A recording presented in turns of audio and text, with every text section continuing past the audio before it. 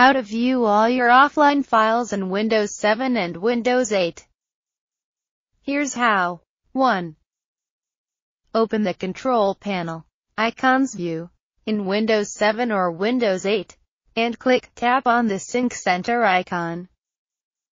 2. In the left pane, tap on the Manage Offline Files link. 3. Under the General tab, tap on the View Your Offline Files button. 4. You will now be in your offline files folder. Open the folder for the location that you want to see those available offline files. 5. For example, select Computers, and an available network computer. You will now see the available offline folders and their offline files in them. That's it. Shawn.